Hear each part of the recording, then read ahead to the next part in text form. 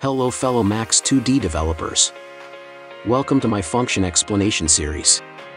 In this video, I am going to explain math value limit. This function is used to define the minimum and maximum value of a variable. First, I am showing you how to use it. There are 3 slots when you add it to your expression.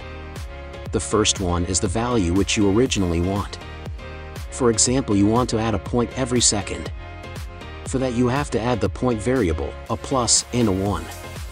The second slot is between the first and the second comma. Here you will give a minimum value of the expression. Let's say you don't want the expression to be under 0. Accordingly, you put a 0 in there. Now imagine you don't want the player to have more than 100 points for whatever reason. To solve that, simply put a 100 into that slot.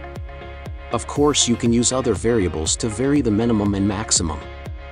The max value and min value functions are built the same, just with a limit at one side. If you still have questions, follow the links in the description or leave a comment. I hope you learned something. Don't forget to like the video and subscribe to my channel. Bye.